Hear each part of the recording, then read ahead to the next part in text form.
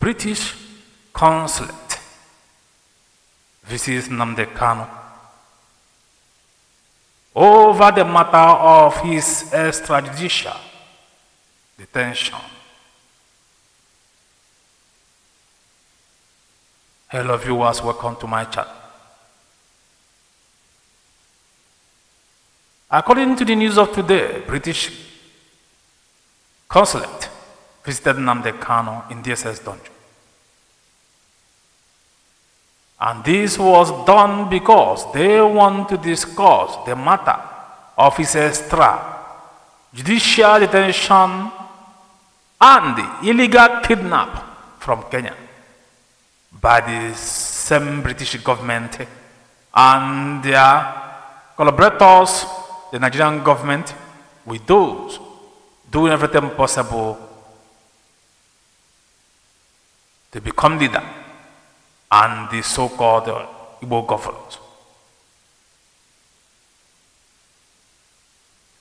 They continue to sample you several pictures to deceive you that Nnamdi Kanu is heady in DSS custody. They continue to sample you old pictures when he was in sorrow as he was being tortured in Kenya.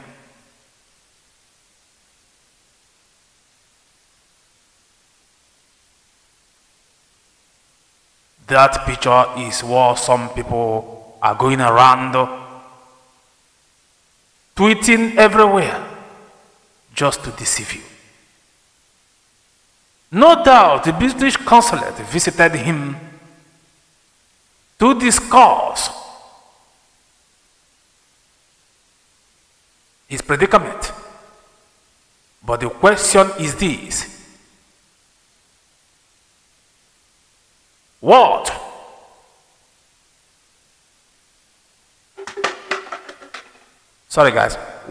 are they trying to achieve? Did they visit him? Did they visit him because they want to get Nigerian government to release him? Or they visited him because they are planning something else? This is a question we should ask, because everything was not made known. I am a man who said it is the way I see it. I believe in practical, not in theory. Unlike some cowards who are parading themselves everywhere as leaders want to be. Nnamdi Kanu's suffering is getting too much.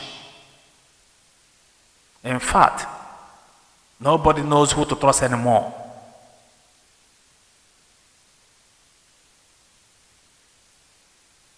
That is the truth. You can't even trust even his own brothers with what is happening. We saw him when he came court last and how he was looking. After some time, he stopped coming to court after he was released and the Nigerian government refused to release him. Today, the British Consulate has visited him. And we are going to tell them what we have in our mind. I don't know for others, but the truth must be told. And only that truth will set us free.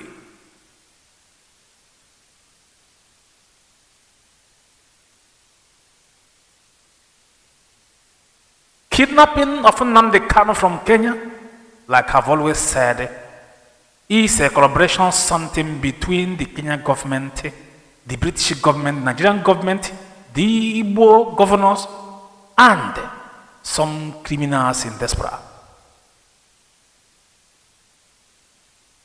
I don't know what they were trying to achieve. But you can see what is happening today. Someone will go to somewhere and be interviewed and he will claim he's the leader of IPOB. That Nnamdi Kanu made him leader. A lot of things is happening here. A lot of things is happening here.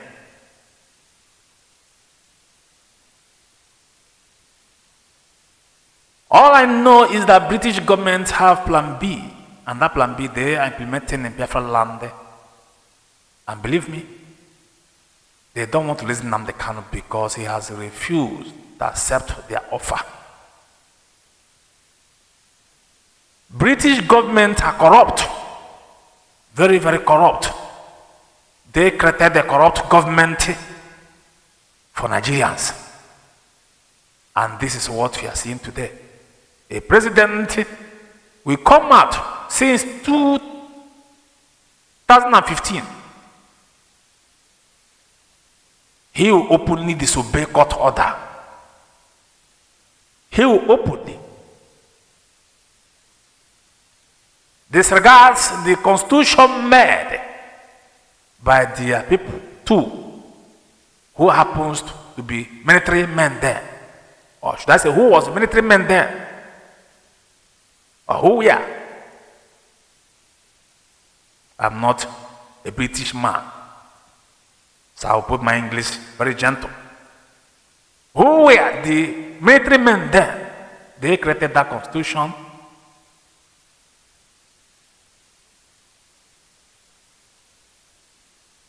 And today, you can see that the constitution is not being respected, and the president has refused to obey court order because there is so many cabals and the British government who are telling him not to do so.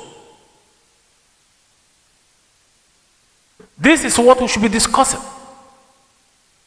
Now some lunatic is telling police that Nnamdi Kanu made them leader. When he made them leader, none of us know about it. I see Biafra struggle is now. When you go somewhere, you bring one idiot from pit of air, you make him leader. Without others being aware of it.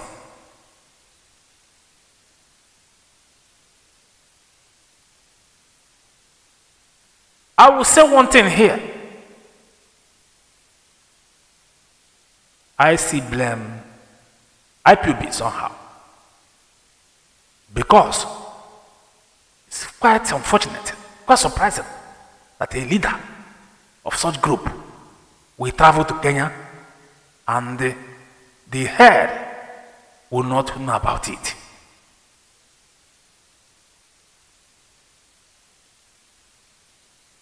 As a leader, the defense is supposed to be monitoring him because he is the one carrying everything on his head.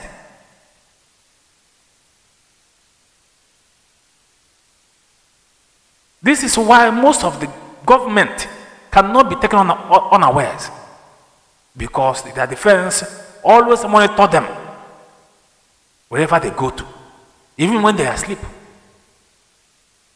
Nnamdi Kanu is a leader of millions of Biafra, for Christ's sake.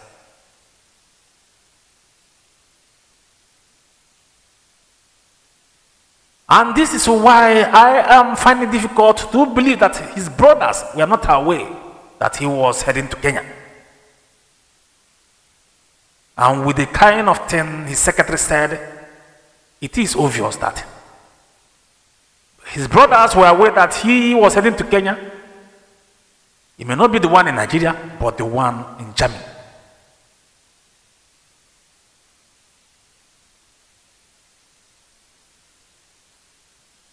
But I will tell you people one thing today. No matter who you think you are, no matter who you claim you are, if Nnamdi Kanu dies, all of you, including his brothers, none of you will go free. We will help you to destroy this struggle. I am a man who believes in practical. There is no room for sabotage in this struggle. If anything goes wrong, many of you who are now busy dragging his position will go down one after the other, both the people supporting you. If that is what I will do with my last kobo, and if at the process of doing it, something happened, I will not mind, but I will make sure that so many of you go down. This is not a threat, it's a promise. Some of you don't know who I am. It's a promise.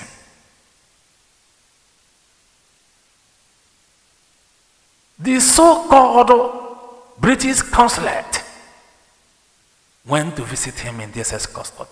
But the question is, why is he visiting him?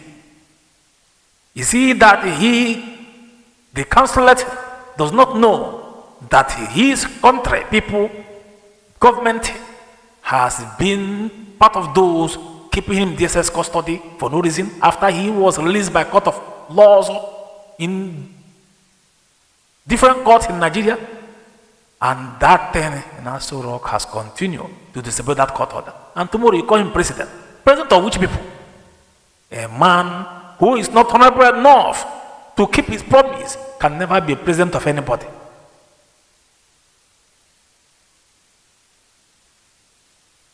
But time shall tell.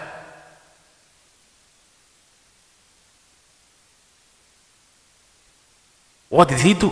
Nothing. He is fighting for the freedom of his people. That's all. As usual, Igbos always betray their own. And when they betray, they will like to, if they start torturing them, they will say that people are against them. How can a man, a leader like Nnamdi Kanu, kidnapped, and one idiot somewhere in Finland is busy dragging his position, telling the police that he is the leader, that he gave him the position? Just watch and see. All these things people are doing about police arresting this, are doing this, releasing this. You can say I have not done that news here because I'm not that kind of man. I'm not a man who smile in people's sorrow. No. If I want to deal with you, when I really find out that you are the cause of this, a lot of things will be involved. And some are very lucky that this period, after I left Colombia, things are somehow difficult. It's not like I used to. If not by now, many people will drop in somewhere for the atrocities they have committed against this man. Tell British government to release Nnamdi Kanu. This is what we have to tell the so-called Consulate. Enough is enough. Everything has continued to go wrong in our land because some people believe they can do anything and go free with it. But we will not allow that to happen. Mark it somewhere. I think I've come to the end of this news. Mind you, my channel is blocked for some time. This is the channel I'm using for now. You can also subscribe to this channel if really you believe in my ideology. BIAFRA.